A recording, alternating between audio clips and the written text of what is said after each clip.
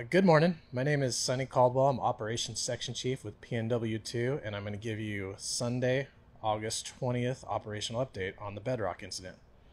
I'm going to start here at the Fall Creek or 18 road and move north clockwise around the fire.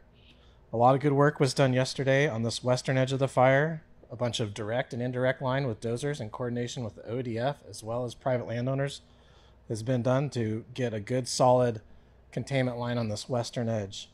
As we come around here, we have a little bit of work left to do to tie into the Little Fall Creek Road to the north with our dozer line. We had a tethered operation coming down the hill, and then we're going to tie that in with hand line to the Little Fall Creek Road. And then we'll move back to the east with our contingency line out here on the Fall Creek Road while we look at other options closer in on the fire throughout this kind of northwestern portion. As we continue around the fire, basically from here all the way around down to what they're calling the boot down here is in a patrol status. That's a good sign.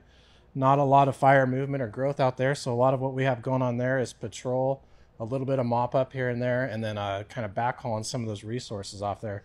A few points of interest are there's an unburnt island up here in the northern side that is burning out interior. It's not causing any direct threat to the exterior, so we're just kind of monitoring that, but you may see some increased fire behavior up here in these unburnt islands.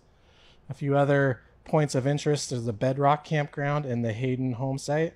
A little special emphasis is going on there. There were some heat signatures, so we got some groups going in there to take a look at those.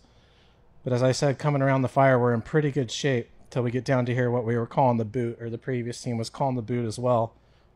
Yesterday they completed containment lines all along the south and southwestern portion here. Everything's been holding good, so today's operation down there is just going to be to mop up and hold what they have done. We also have a structure and an IA group working out here in the evacuation zone, just doing a lot of triage and a little bit of prep on those homes. Again, no evacuation changes, but we want to make sure that all those places are in a good spot if something bad does happen. And that is the operational update for today. Thanks.